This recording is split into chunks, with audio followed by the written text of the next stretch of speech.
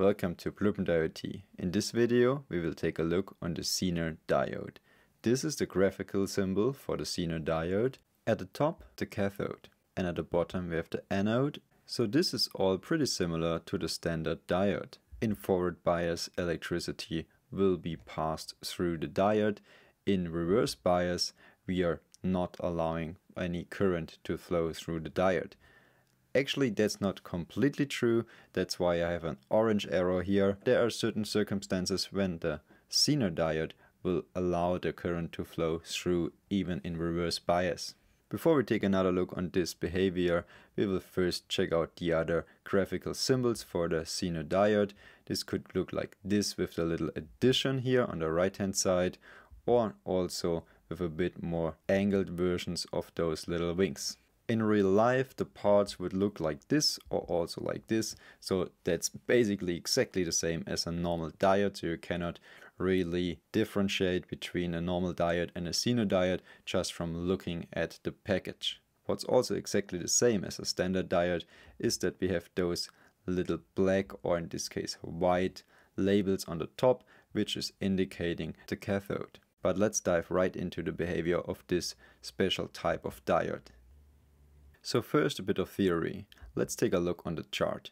On the y-axis we have the current through the diode, and on the x-axis we have the voltage applied on the diode. In case we use the diode in forward bias, our chart will look something like this. So we have a steep incline in current at a certain point. This incline we would normally see just below 1 volt, depending on the material of the diode, whether it's silicon, germanium or any other material. But what if we apply reverse bias?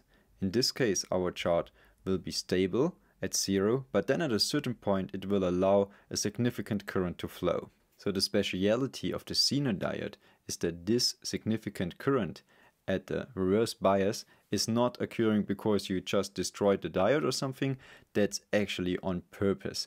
That's what we call the zener effect. So far we also call this certain voltage where we can pass current through the diode in reverse bias the zener voltage, which is in our case 1.8 volts. Short form would be UZ. If the zener voltage is 1.8 volts or 5 volts or 20 volts, this is totally up to the type of diode you buy. So you can buy zener diodes with all different kind of zener voltages.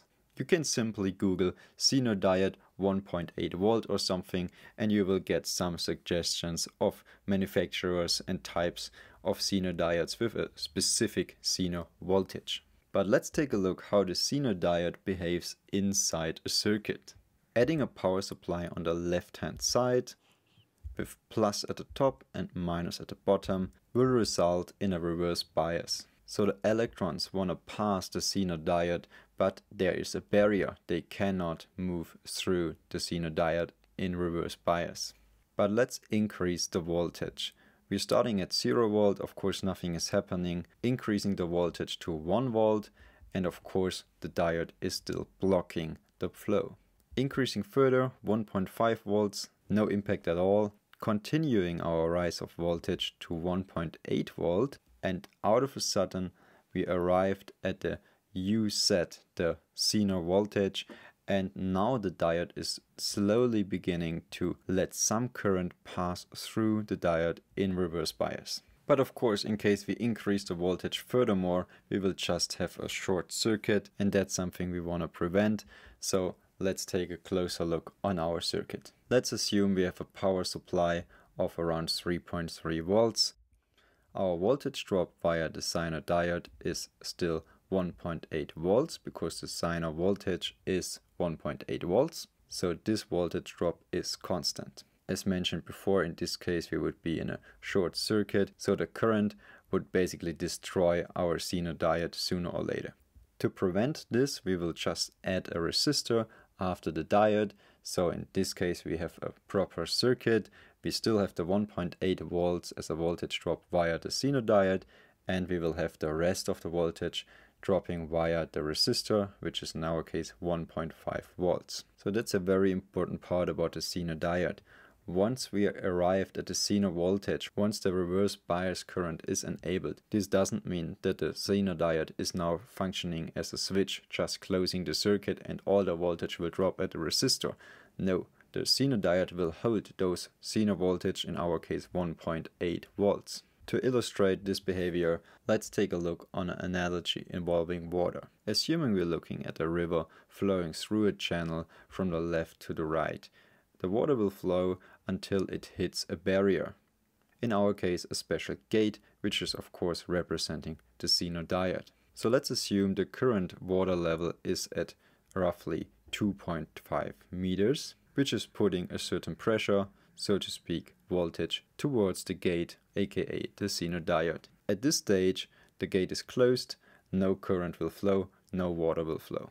But now the water level will rise a bit and the water level ends up at 3.0 meters in our case, which happens to be exactly the water pressure needed to open the gate. So those 3 meters in water level would result in a certain pressure on the gate, which would be our UZ, our zener voltage. So the zener voltage is 3 volts, or so to speak 3 meters. So at this point the gate will open slightly and enable a certain amount of water to flow through the gate, to pass through the gate. So as more water we throw at the gate, as more water pressure we put at the gate, as more the gate will open. Making sure that the water level before the gate is always at 3.0 meters and everything else will just be forwarded to whatever happens after the gate. And that's the exact same thing with the zener diode. It will make sure that the voltage level before the zener diode is not exceeding the zener voltage.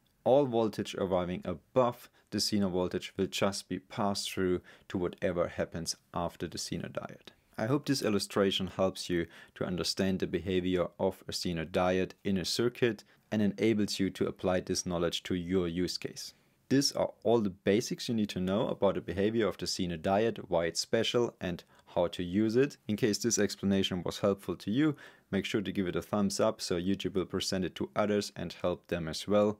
If you have any further questions, drop a comment below and make sure to be subscribed for more content and more topics around electronics and IoT. See you next time.